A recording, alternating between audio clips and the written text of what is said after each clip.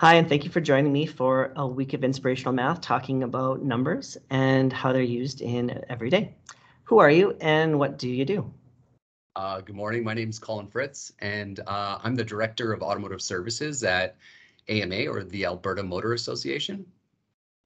Most people think of AMA as probably roadside. Is that the scope of what AMA is, or is there anything more to it?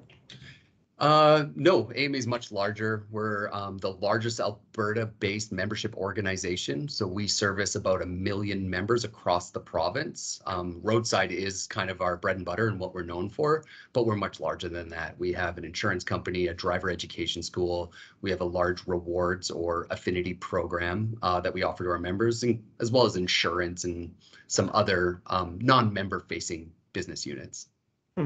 Well, as we talk about numbers and about roadside, Mhm. how has the current market kind of impacted the business model for AMA? Yeah, so within roadside and within our business unit in automotive services, we're rescuing a member every 60 seconds in the province of Alberta. And we do that with both of our own employees and what we call our fleet. But we also use contractors. And so when we look at the current market environments, there are a bunch of things putting pressure on how we are able to deliver service. So an example would be inflation pushing salaries and wages, which is a huge operating expense for any business, and figuring out the balance in what salaries are fair to market.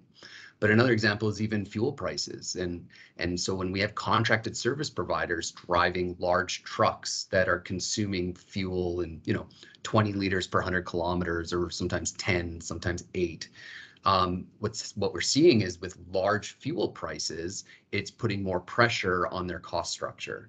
So just even as recent as the last couple of days, we're looking at our subsidies that we provide for fuel and having to make almost emergency adjustments, and making sure that we're fairly compensating people for the fuel consumption so that they can continue to be available and be there for our members when they are broken down, wherever that might be.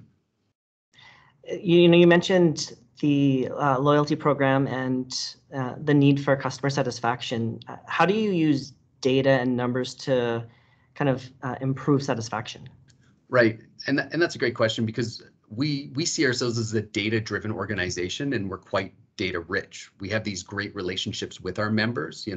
We don't look at it as a customer. People choose to be a part of us, and we really build these long-term loyal relationships with our members.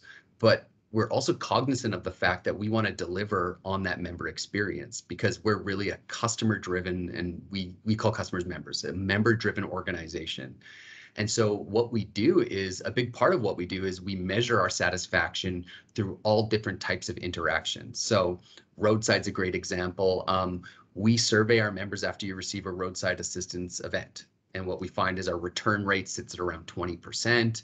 And what we do is we get this data that ties right back to the interaction level. So how satisfied are you with AMA? Great. But how satisfied are you with the driver, with the time, with the call taker that happened all through that interaction? And we use those to benchmark and look for opportunities to improve the level of service, whether it's a customer service one, but it's even around time. Time is our biggest integer here at Roadside, because when you're broken down at the side of the road, the thing you care about most is, when are you going to be here?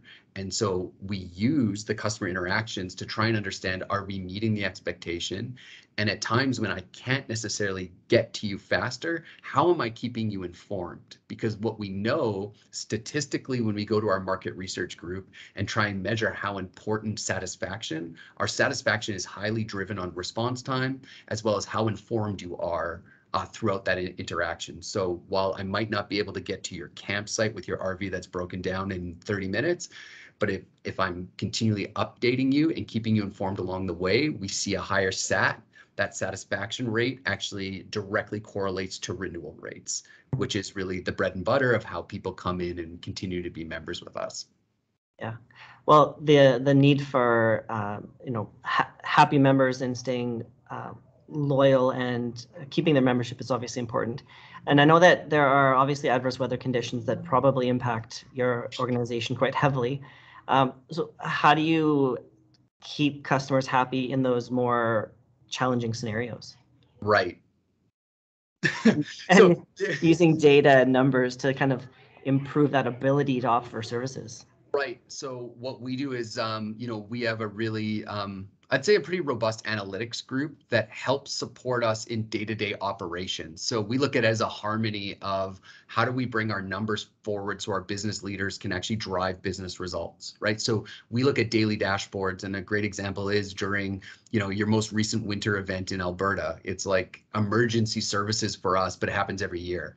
And so we continue to use the data to figure out how do we provide better service, but also what's happening in the moment. Like, how long are we waiting? Where are pockets of problem areas? Because we know, again, if time is our biggest integer, how are we driving down our overall wait times? And we look at wait time instead of looking at averages, like how long is average, we look at percentage completed within. We look at it more as a service level. So we're trying to get to 80% of calls within 40 minutes, because what we know is that between 45 minutes and an hour has the highest correlation to SAT scores or satisfaction scores that sit in the 8, 9s, and 10s out of 10s, which again relate back to this overall level of renewal. But the countermeasure is that we're balancing this idea of responding quicker with money.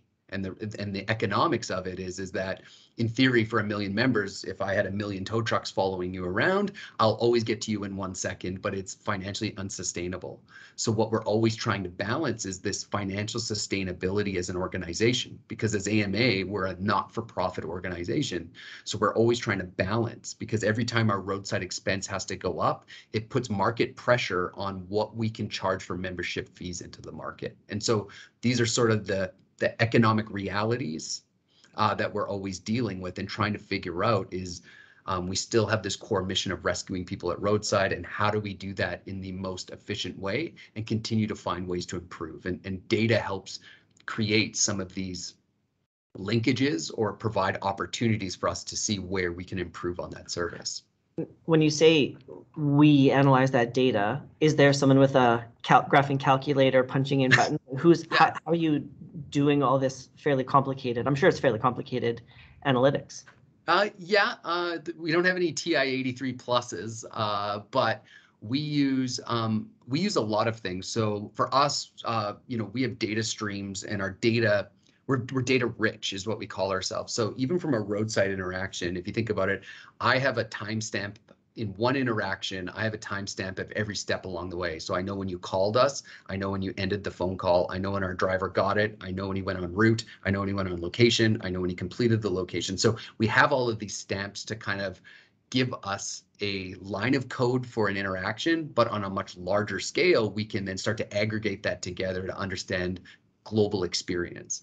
Now, when we talk about who are those people, really, we have this driven analytics group that are using a multitude of tools to help us drive some of these reporting. So there's simplistic ones like Excel, where we can do very basic level reports. But when we start getting into dashboards, we're using tools like Microsoft BI or Business Intelligence. We also utilize here machine learning. So we have an actual machine learning team where we're using AI to help drive and look at multiple rows of data to provide, basically kick out outliers. So an example is in roadside, there's fraud risk as part of our organization, where people could potentially be selling their membership and using it out for a business use and potentially driving all of these cost concerns for us.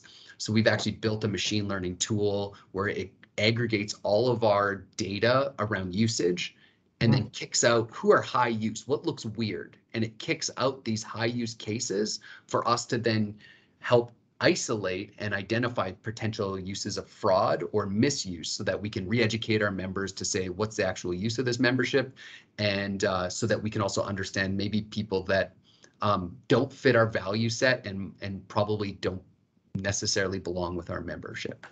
Well, it sounds like there's a lot of visual representations, a lot of just percentages, just like lots of different things coming together to make a decision. And it sounds like it's quite fascinating just to see a decision come together with so much rich information.